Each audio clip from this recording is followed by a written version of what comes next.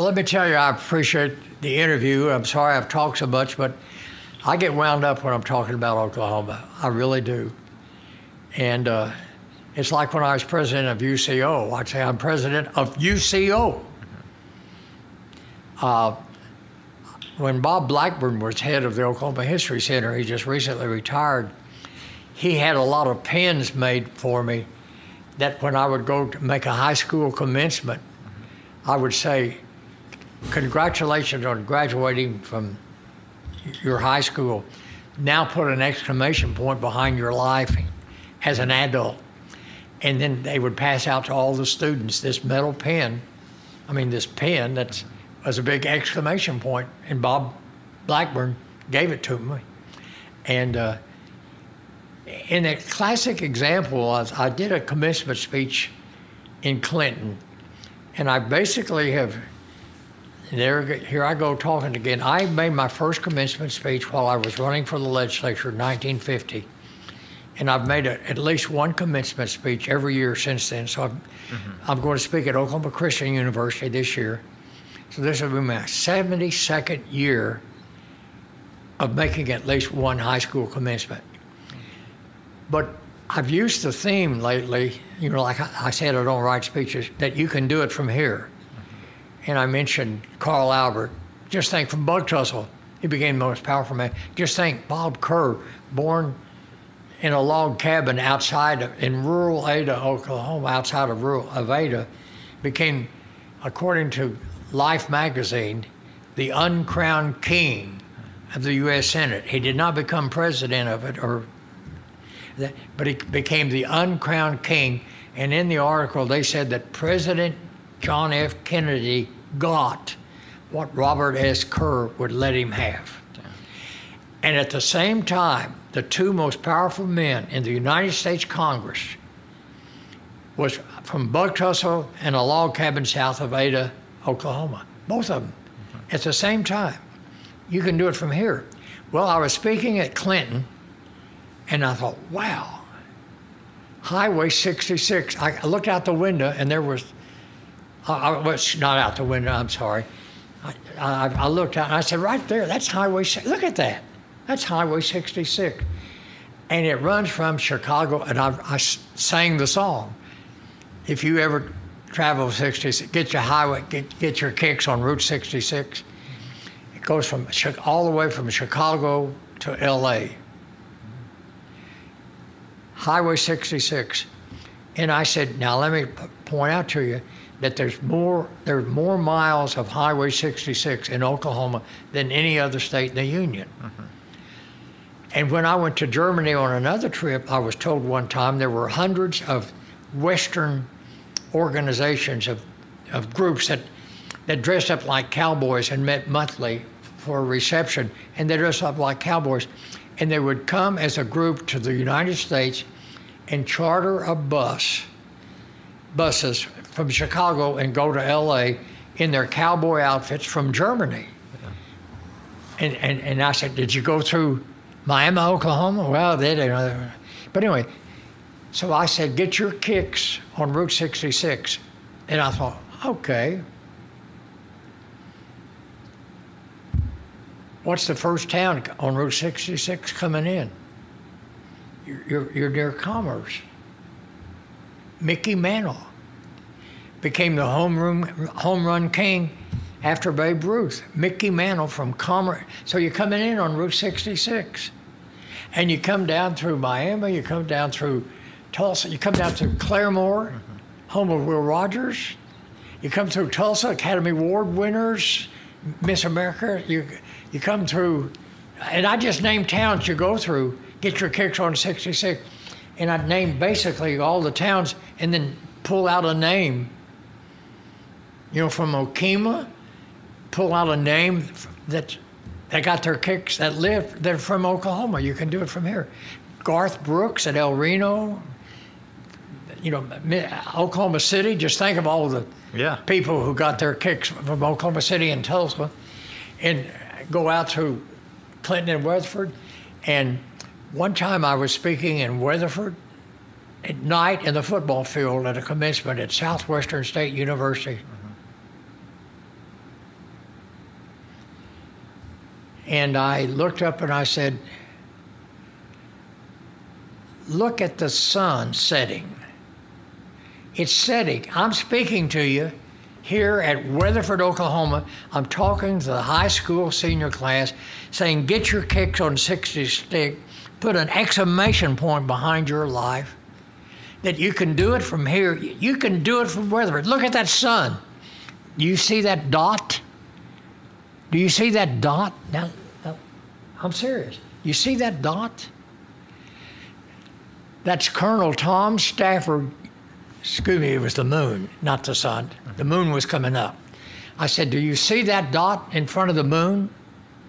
That's Colonel Tom Stafford returning from going around the moon, returning to the U.S., who graduated from Weatherford High School. And I'm speaking to the commencement, the seniors, trying to say you can do it from here, and that's my whole speech. Yeah. Forget what I'm going to tell you. Let's just sit and watch that dot move for a while. Yeah. And he put in a huge museum that's there today at the airport in Weatherford, Oklahoma. Yeah. And I just pointed out, and you go to Elk City, and you get the songwriter from Elk City that wrote Wichita Lineman. So I'm just saying that I get carried away. But I went through life trying to promote Oklahoma, so in my commencement speeches, I try to tell seniors at high school and college, or when I speak to a class at a university, like when I was president at UCO, I would try to say, don't be held back. Well, heck, I'm from Oklahoma. What chance do I have? Because I want you to see. I want you to see what chance you do have. And then I just go through Reba McEntire, Carrie Underwood, Wanda Jackson. I just go through, and I spend another hour giving you names from the panhandle, and it's just amazing. Yeah. The international figures that we've had from Oklahoma. And so I'm not governor, so I'm not telling you what the laws ought to be or what how the legislature ought to vote. I don't do that much. I try not to make too many public opinions about how I think that, because they're the legislator, they're the governor, not me.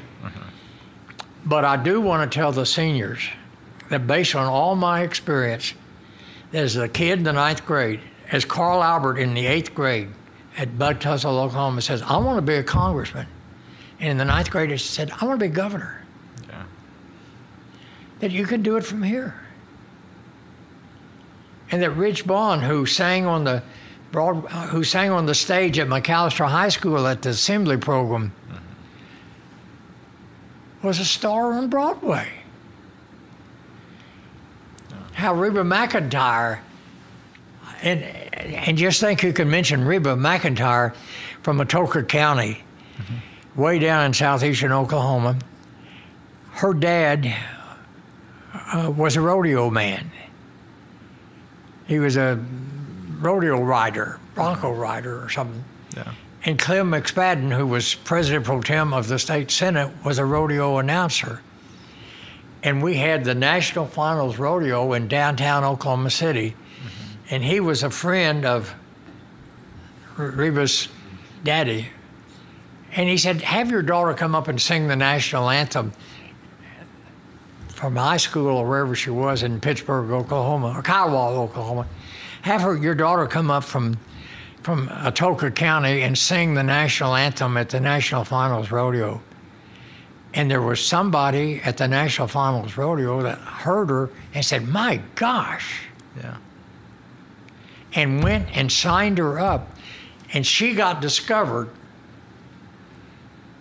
as the daughter of a rodeo rider at the National Finals Rodeo, just singing the national anthem, and she became a #1 musical star in America. Yeah. You can do it from here. It's just amazing. You know, if I tell you, you can edit anything you want to. When I say you can do it from here, what a way to end up. I served with a movie star whose name I can't remember right now. When I was lieutenant governor, he'd played Will Rogers in a movie, And he and I served as co-chairman of the international birthday party for Will Rogers. We were international co-chairman. We had a big function at Claremore at the Will Rogers Memorial. Mm-hmm. Now let me tell you, Will Rogers used to say he was born in Catoosa because people couldn't pronounce Oologah, but he was from Claremore, basically, historically. Will Rogers from Claremore, Oklahoma, Catoosa, Oologah, Rogers County, named after him. Yeah.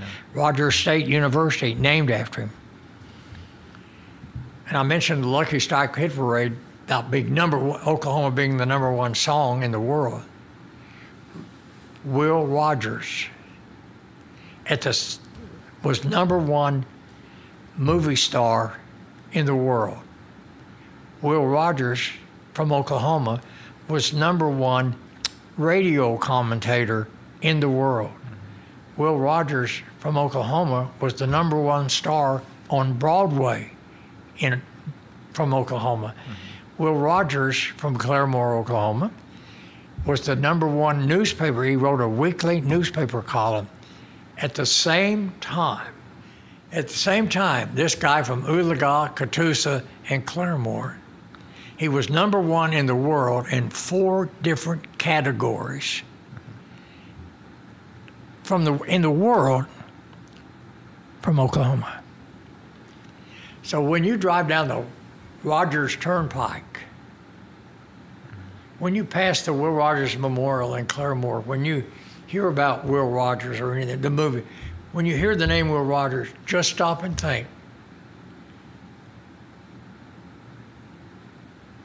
In the world from Oklahoma. He put the exclamation point behind his life.